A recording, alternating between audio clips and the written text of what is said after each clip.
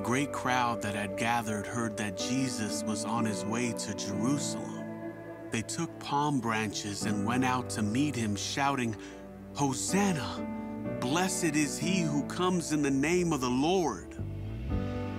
The crowd praised him, celebrated his miracles, and with great expectation told everyone about him.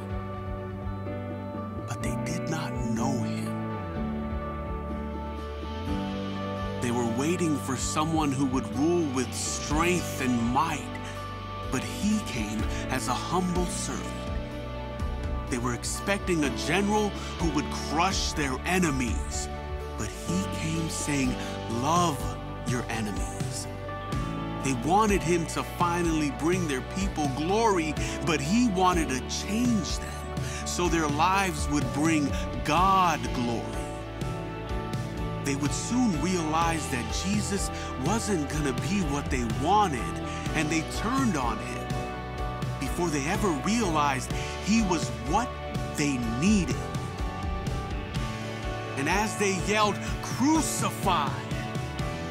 Pilate asked Jesus, "Are you a king?" Jesus answered, "I am not that kind of king." His kingdom isn't what you see here. It won't be established by chaos and war.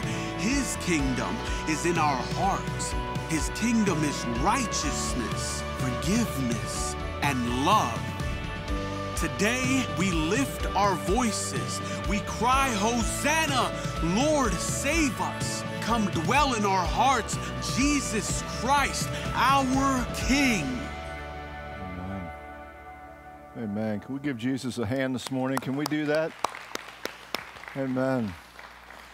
Jesus was not what they wanted, but they failed to see he was exactly what they needed. Amen. Hey, I am so glad you're here. It is so good to see your faces this morning. If you're watching online, so great to have you with us. Yesterday, as the winds picked up, I don't know what it is. It feels like we live in the Midwest, right? I thought we lived in Pennsylvania. And my power went out at home, and we're going through a group chat at church, and we're like, "Oh no, here we go again. We're going to have to make arrangements for today."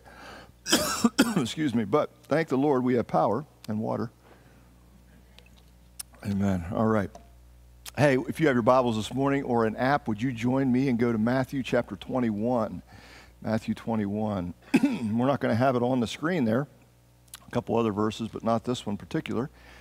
So make sure you're looking at it. I know YouVersion's a great app on our phones. There's other ones as well. I don't even know what they are. I'm told there's other ones. But Matthew chapter 21, and then kind of put a finger there and jump to Luke chapter 19. We're going to look at that briefly as well, Luke chapter 19.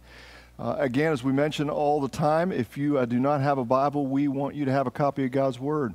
We have copies in the back at the Connect Center. Please take one. And as always, there is one thing that we ask: do not leave it closed. Open that thing. Look at it. Read it. That is very, very important. And so we want everybody to have a copy of God's holy word. We're looking at the triumphal entry. Today is Palm Sunday, as Jesus is entering into Jerusalem. All four Gospels speak of this through four different perspectives. That's what I love as we learn more about the Gospels and the writers of the Gospels. All of it is true, 100% true. It does not contradict anything. Nothing contradicts itself. But each of these writers are seeing it from different perspectives. The Holy Spirit is inspiring them to write this, and some include some things, some don't include other things. We'll see some of that here this morning, but it is all inspired by the Holy Spirit and for Jesus. All of this is for Him and for His glory, right? So as we dive into God's Word, would you join me as we pray again? Lord, we just thank you. We thank you. We thank you for your Word, your holy Word, full of power and truth and life. And Lord, we pray and continue to pray for so many across the planet who do not have a copy of it. And there's organizations and people efforting daily to get your Word into the hands of everyone. Every nation would see and have the opportunity to read and learn about you, Lord. So we don't want to take it lightly ever. And thank you, Lord, for it. And as we open it up this morning, Oh, Lord, would your Holy Spirit work? We need more of your Spirit today. Here in this place and every home that's represented today, Lord Jesus, would your Spirit reign? Speak to us, Lord. Teach us, Father. Convict us, Lord. Draw us close to you. Lord, if there's anybody here or watching that does not have a personal relationship with you, oh, would this be their day? They would receive you as the King of Kings, as the Lord of Lords, as the Christ, the Messiah, Savior. We pray all this in the strong name of Jesus. Amen. Amen. All right, as we look at Matthew 21, this is Jesus, again, entering into Jerusalem. This will be the final time. He's coming into Jerusalem for the final time. We know from the Gospels that he celebrated the Passover 3 times, which is really the main reason why we know that his earthly ministry was roughly 3.5 years. And so he's coming there for the last time. He's coming to be the sacrifice.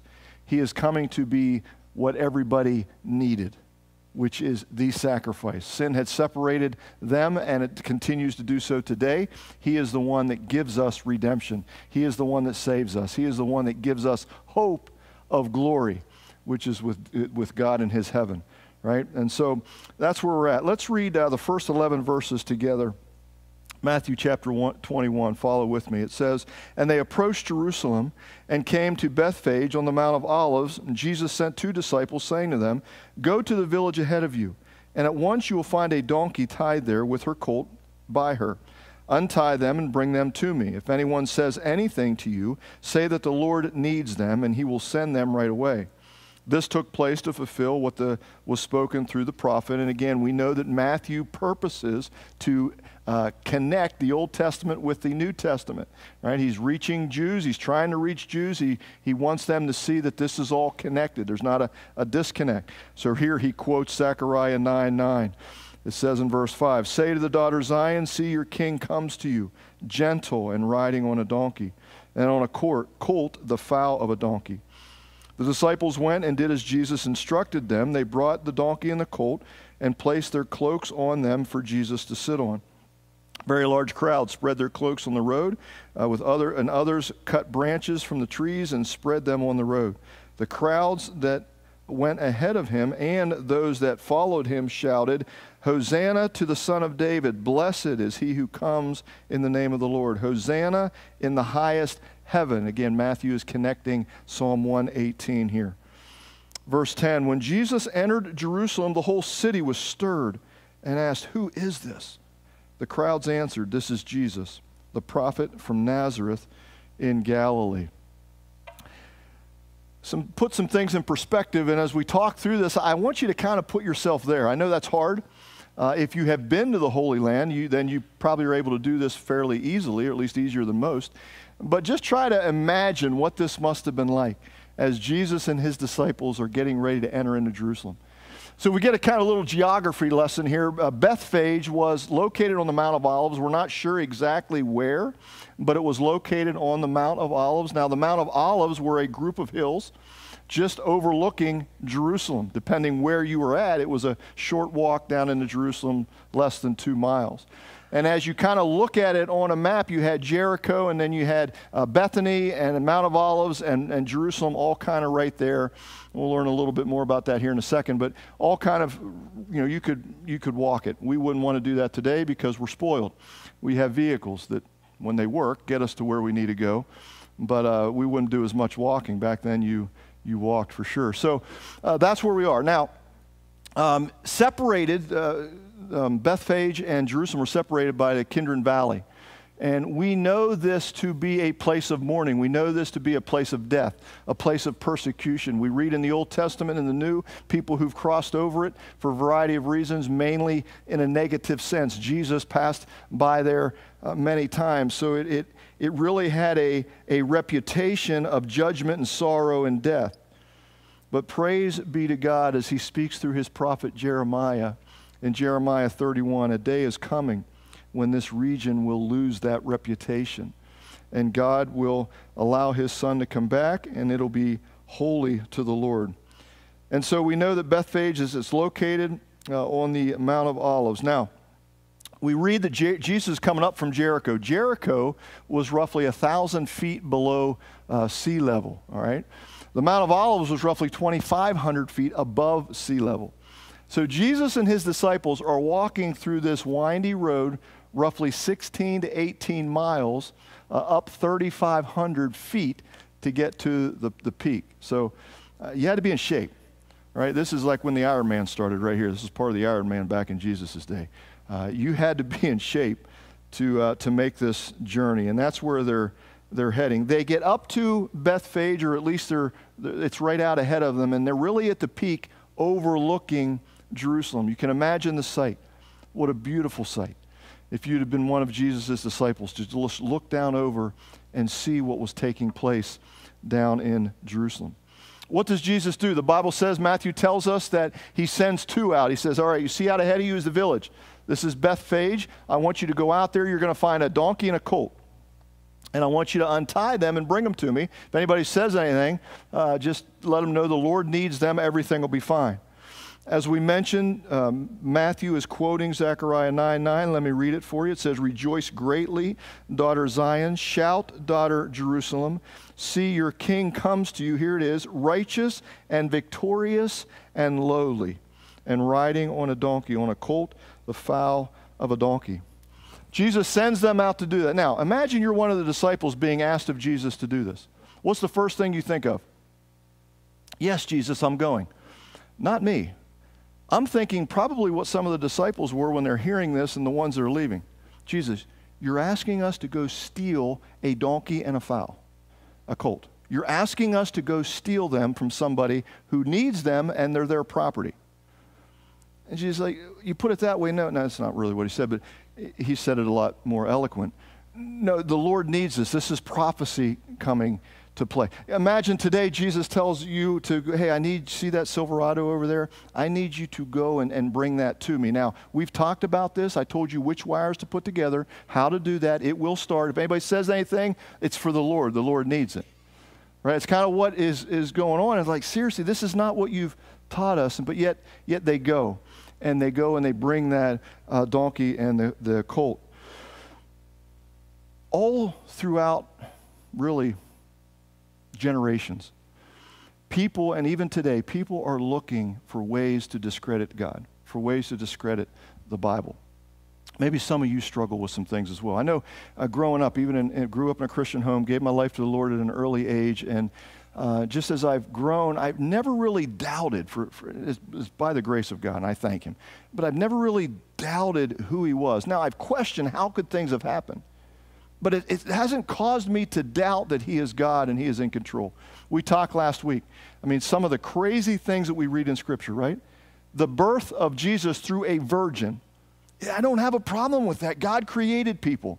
He can do what he wants, right? I mean, can a person be swallowed by a big fish? I mean, God created fish. He can do what he wants with them. Can Jesus walk on water? He created water. He wants to walk on his water. He can do what he wants, right?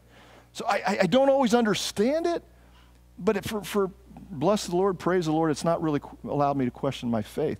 But some people really struggle. And here's one of the areas where they do. You see, Matthew's the only gospel writer that mentions two animals, the colt and the donkey. You go to Mark, Luke, and John, there's just mention of one. So the question is, well, wait a minute, it contradicts. The answer is absolutely not. Again, God is using the perspective of four to bring the whole story together. Think about this for a second. You're at home Thursday evening, you invite two of your friends over to the house. I'm a guy, I invited two of my guy friends, all right? So I invite Tyler and Braden over to my house on a Thursday night. They come over the next day, Friday, I'm at work, and one of my coworkers, we're talking together and say, oh yeah, hey, I had Braden over at my house last night. Now, am I lying to him? I didn't mention Tyler. You see how it all works? It's kind of silly, right? Well, that's how some people will look at the Bible and say it's discredited. It's contradictory. No.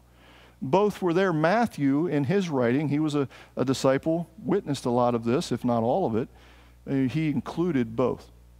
The next thing that you may be struggling with is something I question, like, all right, he brought both of them. They're putting cloaks and things on both of these animals, and how did Jesus ride both of them into Jerusalem? I mean, I know Jesus is crazy, but that would have looked kind of weird riding two animals at the same time. Kind of silly, right? But a lot of people discredit the Bible because of stuff like that.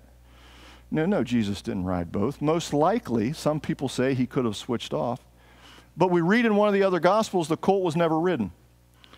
Right? So if you ever been around horses and one that's never been ridden, you got to take it lightly and be careful, right? And so what they would have done here is they would have put him on the colt as the other Gospels mention, and the donkey, Mom, would have been walking beside to bring comfort to the colt, right? Most likely how that would have transpired. But again, just seeing the big picture, and that's the beauty of the Gospels, they're bringing it from 4 different perspectives. So we see that the disciples do exactly what Jesus asked, and now they're getting ready to enter Jerusalem, and this is where I want us to camp out for a little bit. As they're coming down that hillside, moving towards Jerusalem, I want you to picture this. Many historians believe that there were 1 million, if not more, maybe up to 2.5 million people all around this area. Jerusalem, the surrounding road getting in there. Can you visualize this? Now, they needed, many of them, they knew, most of them, if not all of them, knew that as Jews you need to pilgrimage to Jerusalem for Passover, and you needed to be there. Some people came from miles and miles and days. Many people were there because they knew of this Jesus, this king, this person who's been doing some crazy things, saying some crazy things, and he's going to be there, and I want to see this. Many people had witnessed some of the things that he was talking about. Some people heard firsthand, secondhand, or even saw Jesus perform miracles. I mean, the feeding of the 5,000, the feeding of the 4,000, probably were at least double that at each of those places when you count men and children and others that might have been there. And they saw this, miracles. Jesus had raised people who were sick and healed them. He raised people from the dead. Many of them, right in their backyard, Bethany, knew what he did a few days ago when he raised Lazarus literally from the dead. Right? Lazarus, come forth. And here comes a dead man walking, right? That's where that all came from. And he's walking out of the grave. Right? Jesus did this. And so no doubt there's more because of these things. Hey, we want to see this guy. Is he for real? Is he really who he says he is? They're shouting, imagine this. They're shouting, Hosanna, Hosanna, Son of David. That's a messianic phrase. Hosanna, save us. Save us now, Jesus. Blessed is the one who comes in the name of the Lord. That's another messianic phrase. Hosanna in the highest. As we mentioned, Matthew is referring back to Psalm 118. It says, blessed is he who comes in the name of the Lord. From the house of the Lord, we bless you. And it says people are taking their coats off, their cloaks, their robes, and they're laying them on the ground. They're cutting branches off of trees and putting them on the ground. I mean, just didn't even probably think twice. I was thinking about this. If I was there, most likely I would not have taken my coat off because I'm kind of possessive. Now, I'm getting better, but I'm really possessive of my stuff. I remember Mom telling me, and I do remember some of this. I would get toys and trucks and things, and I would line them all up. They'd be all like perfectly lined up, and nobody could touch them. Nobody could touch them. I didn't even play with half of them, if not most of them. I just wanted to line them up and make them look good, right? Anybody relate to this? Some of you still do that, right? Your cars are just perfectly in your driveway. Okay, so that's but I was just kind of possessive. I'm getting a little bit better at this. So the thought of me taking my coat off for this guy and then putting it on the ground, it's going to get dirty. I keep my stuff clean. It's going to get dirty. And this animal, and not really a pleasant animal, is going to be walking over it. I can't see myself doing that. But these is what people were doing. And at a moment's notice, just throwing everything out there. All right, this is the scene. I want to take us to Luke. You have your finger in Luke 19. Jump to Luke chapter 19. We'll have it on the screen as well. But Luke chapter 19 gives us insight into something that the other Gospels do not. And I love that because it's something we can't miss. Let me set it up. So Jesus, they're just getting ready to enter into Jerusalem, right? And people are screaming, they're shouting, Hosanna, King of Kings, Lord of Lords. And what Luke does, what Matthew doesn't do, Matthew says he gives us the illusion that everybody around there in front of Jesus and behind is shouting Hosanna. Luke includes the disciples, almost for us to maybe believe that maybe the disciples are kind of leading this verbal charge, right? And as they're chanting and they're shouting, all of a sudden a couple of the Pharisees speak out to Jesus and they're, A conversation ensues. That's a first, right? Jesus, teacher, rabbi, why don't you rebuke your disciples? Probably more of, you need to rebuke your disciples, telling him what to do. Why? Because it's blasphemy in their eyes. What they're hearing is blasphemy. This is not, you should not allow this to happen, right? And Jesus gives one of the most famous quotes in all of Scripture. He had a lot of them, didn't he? What did Jesus say? If they are quiet, then even the rocks must cry out. Even the rocks will cry out. I would love to have been present for some of these interactions with Jesus. And just like, what's their facial expression? So many times these people thought they had him. Yeah. They planned it in their mind. They did all the work. They probably had their little office and the schematics and everything and what they're going to say, and, well, we got him this time. And then Jesus says something like that. And you're like, oh, darn it, he did it again. Oops, he did it again. That's where she got that song from. I mean, right? I mean, he blows their mind again. And here's another example. And look what Luke says. He tells us in chapter 19, verse 41. It says, he, Jesus, approached Jerusalem, and he saw the city, and he wept over it. Jesus said, if you even you, had only known on this day what would bring you peace. But now it is hidden from your eyes. The days will come upon you when your enemies will build an embankment against you and encircle you and hem you in on every side. They will dash you to the ground, you and the children within your walls. They will not have one stone on another, because you did not recognize the time of God's coming to you. Triumphal entry, joyous time. And yet we read it wasn't so triumphant for one person, Jesus. Because as he looked at this town, he looked at the people, Luke says he began to cry. He began to weep. Why? Because he saw their hearts. The beauty of the relationship we have with God, he sees what we can't, and nobody else can. Yeah, that stuff comes out, and it will, but he sees deep into the heart of us. We think we can hide, not from him. Never. He sees it all. He saw the hearts of the people. He saw the misguidedness. He saw the attitudes, the self-righteousness. He saw the hate. He saw all of that. He saw what was coming. And just years later, 70 AD, when the Romans would come and overthrow the temple and they would be in captivity again, he saw all of that, and yet he knows God will have his way. And so Jesus was weeping, not so triumphant for him. And then they go into Jerusalem. Jesus saw the hearts of the people, and it broke his. When we say that we put Jesus, or they put Jesus on the cross, it's true. They did, we did, all of us, as Jesus hung on that cross, we celebrate this week. We put him there. So what changed? So often we see Jesus, we see him for maybe who he is, but we also see him for what we want him to be. And the question that they were wrestling with, which this is what Jesus saw, is that, and you saw in that video, and it was so beautifully depicted, they knew what they wanted. They knew what they wanted in a king, but they didn't know what they needed. And it broke Jesus. And so often it's the same for us. We think we know what we need, but we really don't. God's saying, no, I know what you need. And it becomes a control issue, right? Back and forth.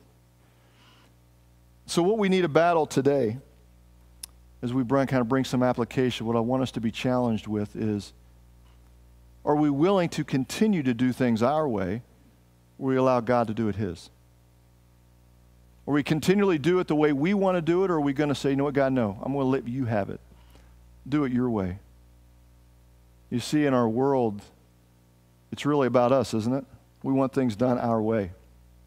I'm kind of excited about this, but I'm doing a lot better in my fast food endeavors.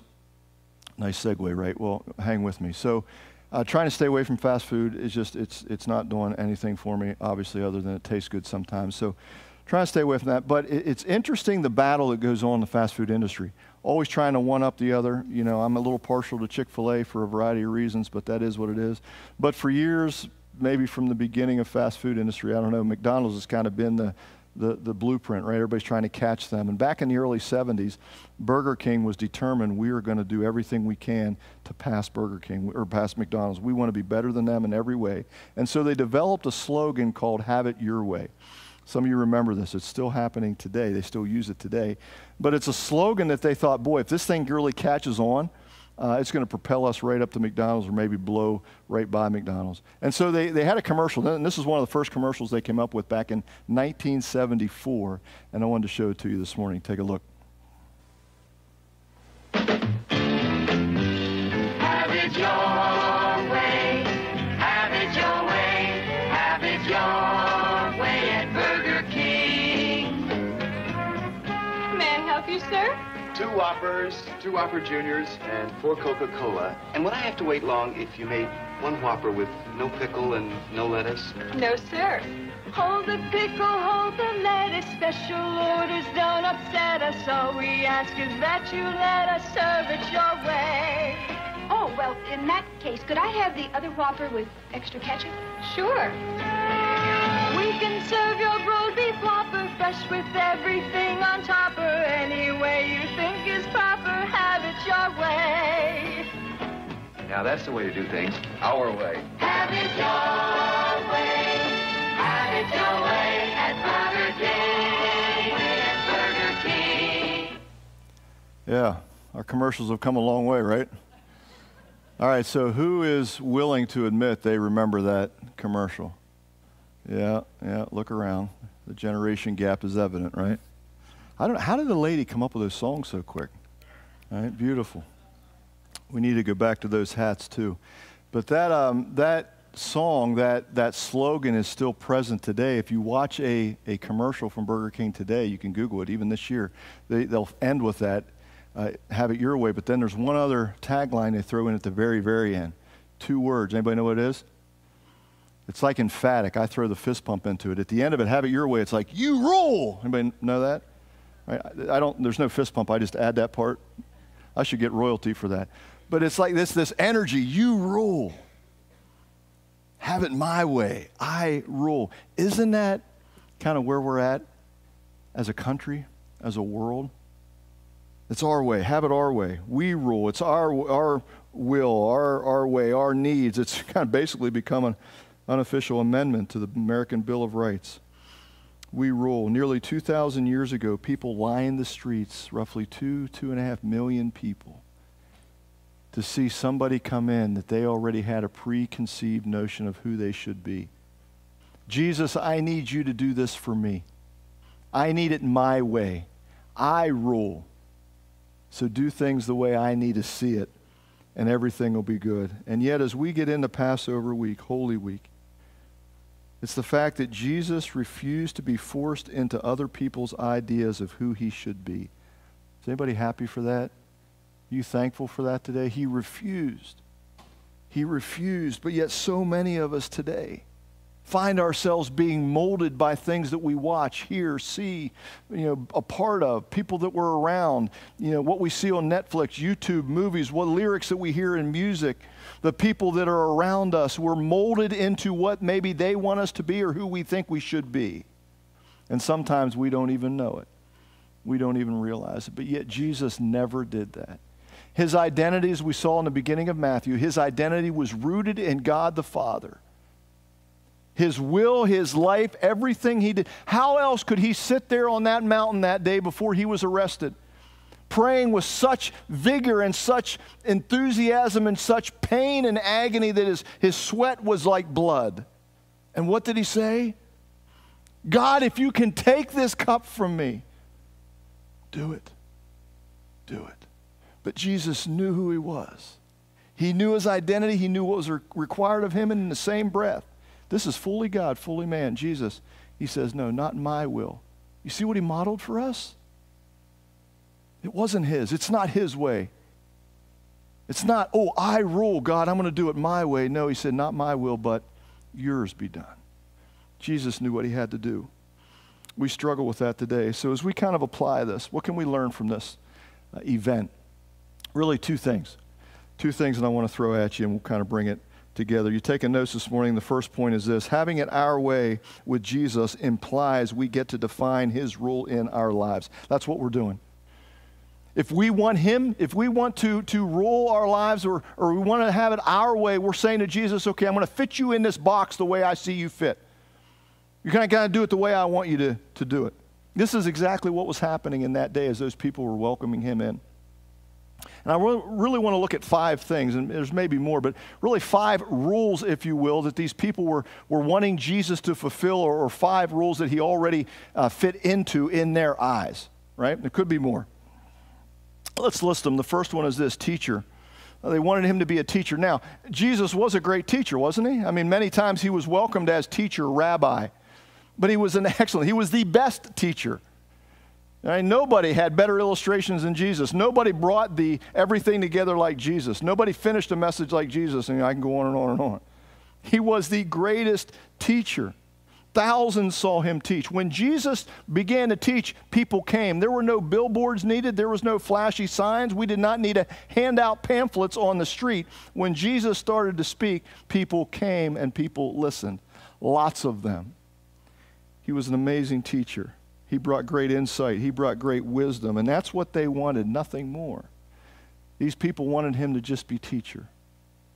Even today, we see that. We mold him into this box of just being a good teacher, just being a moral person. And many people, that's their vision or view of Jesus. He was a good teacher.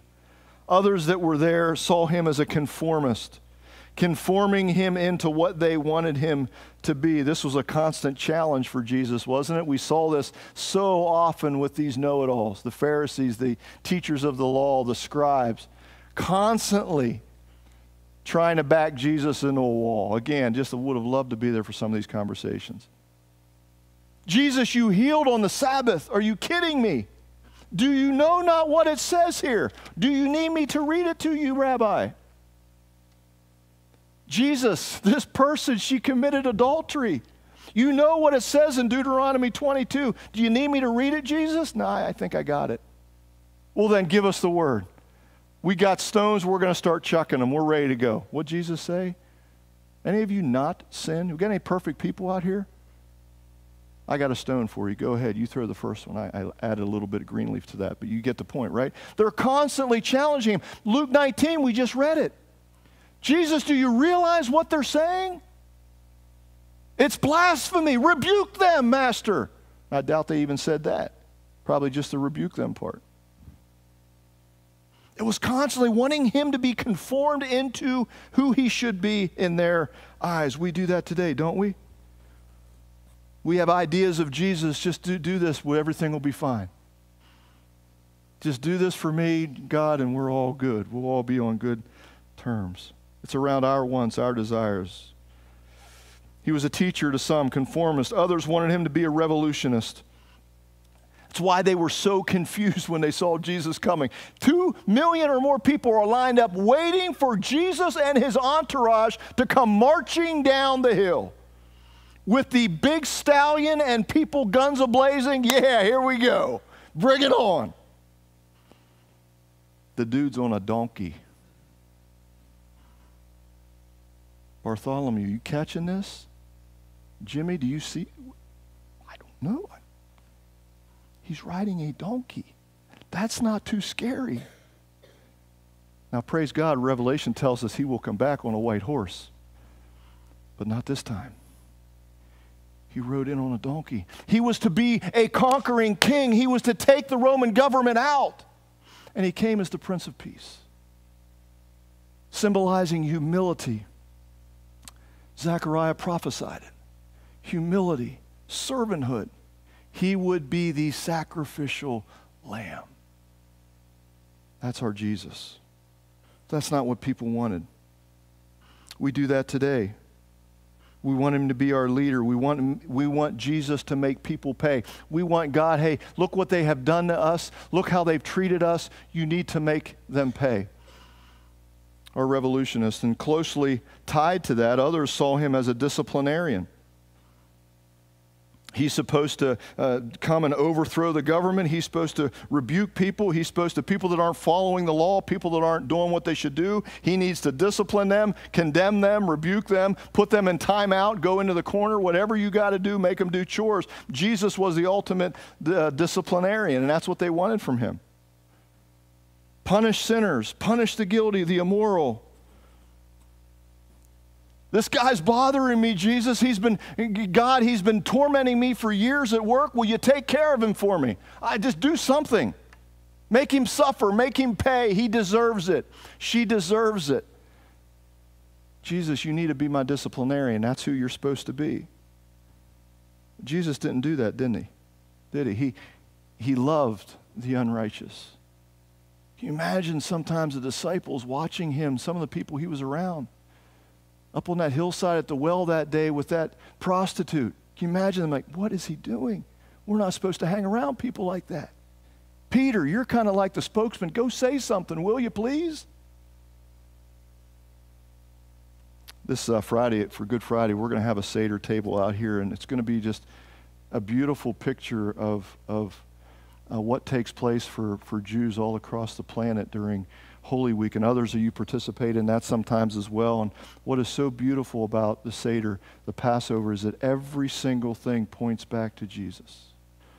Everything points back to Jesus. And during a Seder, at one point, the leader will talk about, it all goes back to Exodus as well, and being reminded of what happened there and how we were oppressed and in slavery and let out of that and freed, right?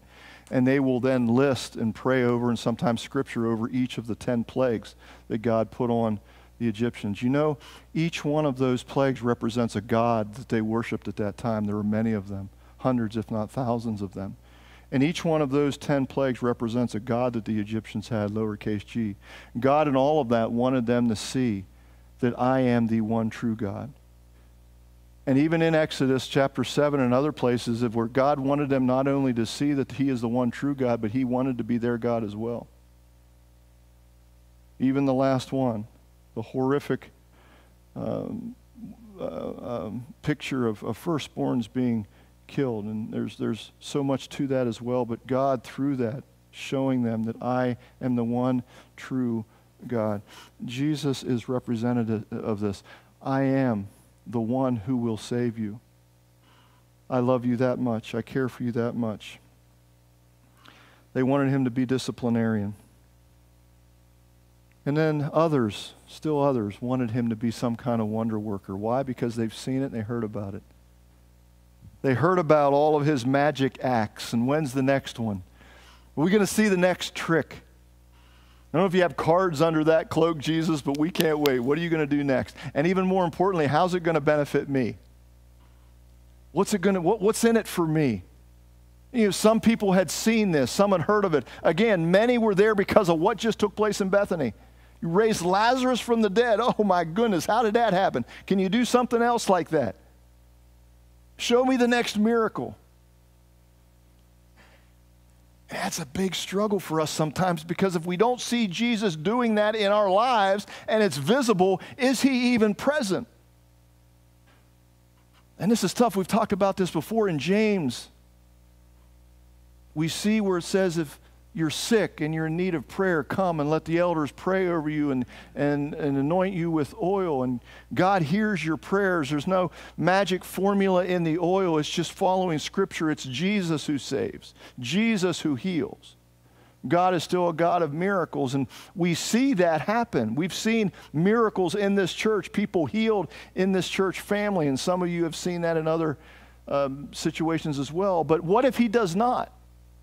What if it doesn't work out the way we think it should work out? Is he still God? And so what happens, so often we don't see this, but we think we deserve that. We deserve abundance. God, we deserve wealth. We deserve things to go well. And when they're going well, everything's good. But how quickly things can change. And all of a sudden, things aren't going so well, and we just kind of turn our back. And we start walking away. And then it's like, well, God, where are you? Well, he didn't go anywhere. We're the ones who walked. We're the ones who left. God is always with us. He never leaves us nor forsakes us. And that's exactly what's happening there. People are screaming for a variety of reasons, but it's joyful. Hosanna, save us now. Taking their coats off, throwing them on the ground, cutting branches, throwing them on the ground. And yet, in just a couple days, they would go from cheering and smiles to violent anger and screams of, crucify him! Crucify him! What happened? As quickly as we can be singing his praises, we can be upset and mad, and in this case, even shouting at him. So the question for us is, we continue to allow ourselves to rule, and imply meaning putting him in places that wherever we feel he fits. Or our second point, do we realize that a relationship with Jesus emphatically means letting him have his way? Sometimes easier said than done, but we need to let him have his way. The beauty of what we see in this story, go back to when Jesus commands and tells his two disciples to go out. Yeah, they're thinking, well, how's this going to play out? I'm stealing this other guy's animals. But what do we see? An incredible truth here is that God is always ahead of us. He's always working for our good. Jesus knew exactly how that was going to play out. The disciples, those two guys, didn't see it. Even the other guys that are standing around probably didn't understand it. But God is always working ahead for our good. When we follow him and we serve him and we allow his purposes to reign in our life. Have any of you seen, you don't have to raise your hand, but seen the video series I Am Second? I Am Second. It's a really awesome organization. They started this, I don't know how long ago, years ago, and a series of videos, there's probably hundreds of them out now, and they're really stories of redemption. Stories of people who were just living for themselves and caught in addictions and all kinds of things, and then Jesus gets a hold of them and they give their life to him, and you just see the transformation that took place. That's what a relationship with Jesus is. It's transformation, starting in the heart and going outward, right? And as it often happens, I can get down rabbit trails, and 2 minutes turns into many minutes, north of 2 minutes. And so I got into I Am Second and watched one of the videos, and next thing I know, a 7-8 minute video turned into an hour and a half, and there I go. Well, I got moved into a section of I Am Second videos from Duck Dynasty. I remember that series that was out, right?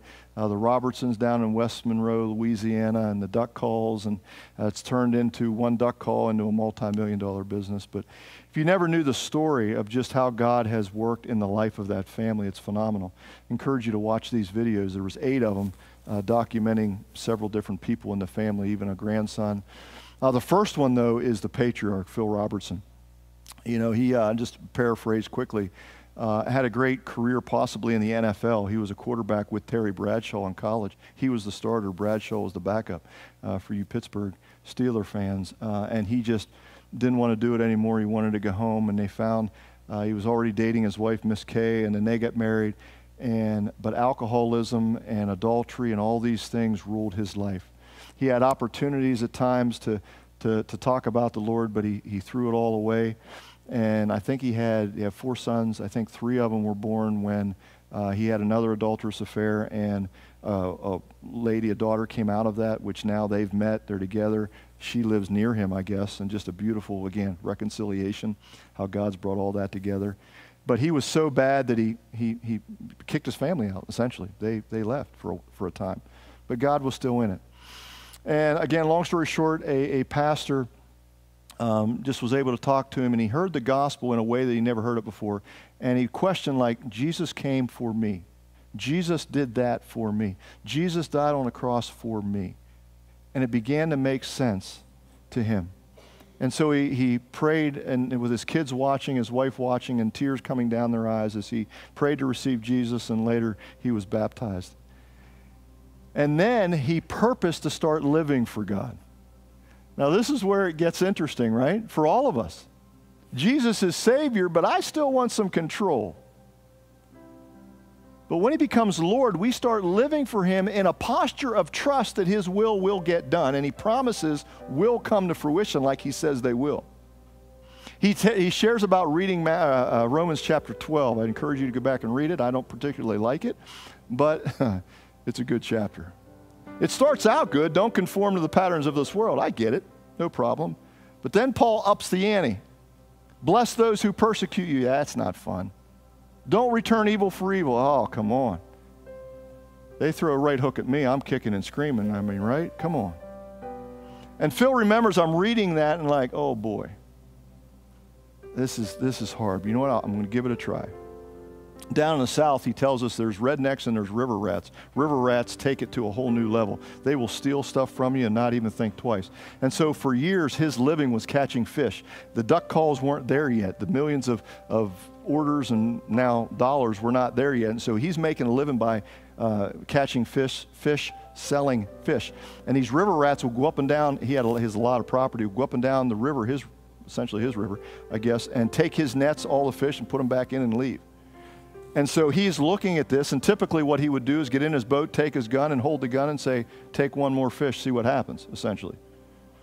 This time, he's like, I'm reading Romans 12, and I'm like, this makes no earthly sense to me, God, but I'm going to try it. Why? Because you said it. What's he doing? He said, I'm going to trust you. He's looking through the trees, and they're out there on the boat. They're pulling one of his nets up. He gets in the boat. He grabs his gun because he said, I'm not going to use it, but if they use theirs, I just want to be prepared. He didn't know what was going to happen. He gets out there and up to it, and they're denying everything. What's this? Yeah, that's a net. Dum-dum, you know what that is. That's my net, my fish. But he says, here's what I'm going to do.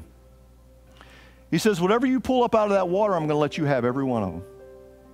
To which he's like, they're looking dumbfounded. Like, are you kidding me? What? And they do, a lot of fish dumping in their boat. They start down the river. They're looking back at him. And he says, you know what happened? They never took one more fish from my nets again. And he's like, God, you must be right. Your word must be true. You see what's happening? It's that trust. God, and don't we know a couple people that trusted him, don't we? Joseph, Mary, God, I have no idea how this is going to turn out. It makes no human sense. But by golly, I'm going to trust you. These are teenagers. Man, what we learn from teenagers, right? Moms, dads, learn from your kids. God's always ahead of us. Here's the second thing. Our expectations are not always what God has planned. We need to wrap our heads around that. Our expectations are not always what God has planned. Someone once told me the greater your expectations, the worse you feel when they are not met. Sometimes our expectations of God are of such that he's probably just thinking, no, you're missing it. And then when they don't get met by him, well, okay, he's not a good God. He's not there for me. He doesn't love me anymore, if he even did at all. Is it okay if our expectations are not met by God? Is it maybe he has something else for us? Is it possible he sees something we don't see? Is it possible he loves us so much he is protecting us from something that we have no idea we need to protect it from? Wrap this up. Somebody say amen. Matthew 21, verse 10, we read this earlier. As he went into Jerusalem, people are cheering and things, and others are asking a question. I want to ask you this morning, this afternoon now. They said, who is this? Who is this? What if you were standing there beside one of the people that were asking that question? What would you have said? Who is this guy? What if you're sitting beside somebody this morning that's desperately asking that question and you've never answered it? What if you rub shoulders with somebody at work that's been asking that in so many different ways, subtly, for years, and you've never even given an answer? Who is Jesus to you?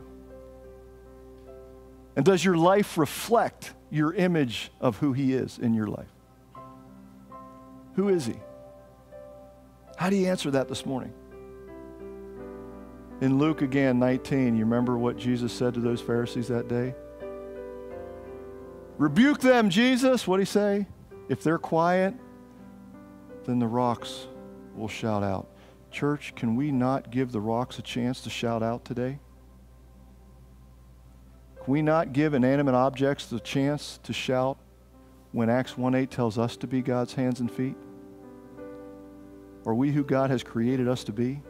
Are our words reflective of that? Is our body language, our way we do handle things, the way we live life reflective of that? Is our prayer life reflective of that? Are we his hands and feet? Are we worshiping him every day? Is he our all? Is he the Lord of our life? Some of us have received Jesus as Savior, but we're still trying to do it our way. There's a great quote I came across this week from D.L. Moody, Dwight L. Moody. He says, "We're told to let our lights shine, and if it does, we won't need to tell anybody it does. Lighthouses don't fire cannons to call attention to their shining. They just shine." Isn't that awesome? Our lights need to shine for the King of Kings and the Lord of Lords. As we close our service, as we've been doing, I think it's so important to just take a moment. I just want to have you all, where you're at home, wherever you are, just take a moment and just allow the Spirit of God to speak to you. Are you holding on to one area of your life? Do you need to give it to him? God, I need you. Speak it out. Say it to him. God, I need you to have control of this. Maybe it's everything. Maybe it's a certain area. God, I need you to be Lord of this area. I need you to be Lord of my life. Now, if you've never received Jesus as Savior, then that's where it has to start. None of this makes sense until Jesus comes in and saves you of what you can't save yourself. There's only one way to heaven, is through relationship with Jesus, not multiple ways as other people or maybe religions will tell you. There's only one. Jesus himself made it clear. So in this moment, maybe you just welcome Jesus to come in and save you of your sins and begin a new relationship with him. For others, it's a matter of allowing him to be Lord now. I put you in this box. I framed you a certain way. I'm done. The box is gone, Jesus. I need you to be Lord of it all. I do trust you. And your word will come to fruition. I'm going to follow your word. It won't be easy. We were never promised that. Allow him to speak to you. Would you do that in these next couple moments? Thank you, Jesus.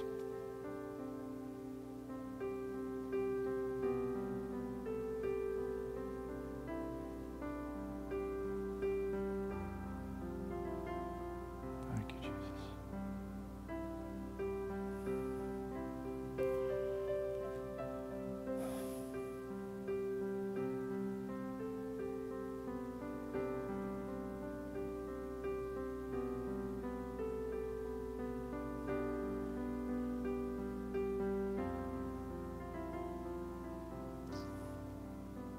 Lord Jesus, we can't continue to have you be who we want you to be. We will continue to spiral and spin out of control. Oh, Jesus, we need you to be Lord. We need you to have control. We want you to be in charge. God, that is an incredible leap of faith for us. But it is needed. Help us, Lord. Help us, Lord, to have such a desire for you each and every day. We can't start our day without you. We can't end our day without you, and we can't go through the day without you.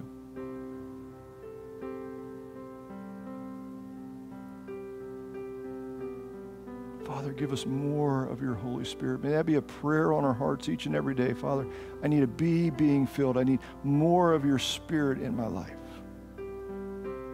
That power, strength, conviction that comes with it. Leading, guiding.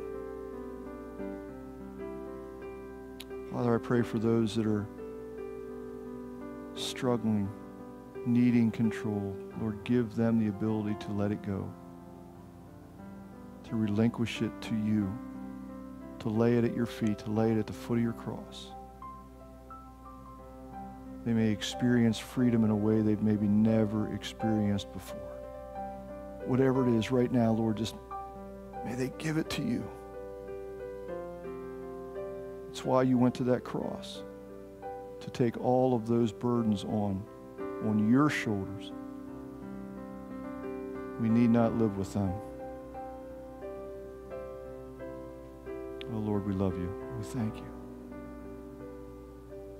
God's people said, amen, amen. If you're able, would you stand as we close our service? I encourage you to, if you need to continue to pray, to do that. I'd love to pray with you. I'll be here at the end of the service. Others would love to pray as well. Don't feel you got to rush out of here. I will say just a couple quick things as we close. We got some prayer happening before each of the services. Would love you to be part of that. First service, connections room, people praying. In between services, connection room, group of people praying. Just awesome to see them praying for the service and whatever the Holy Spirit lays on their heart. Love you to be part of that. If you're really hungry, which many of you probably are, we got a kind of a snack to get you ready for lunch. Burritos happening out there for the youth. Get out and grab one. Kind of tie you over. It won't fill you up unless you eat 6 or 7 of them, but you're welcome to do that as well. But that's out in the lobby, all right? Lord, thank you for just who you are. Thank you, Lord, for this service. Thank you for what we celebrate. And as we move into Holy Week, Lord, we just praise you for what you did for us that we couldn't do on our own. Look forward to what you're going to teach us throughout this Easter season. In the strong name of Jesus, we pray. Amen. Amen. Have a great rest of your Sunday.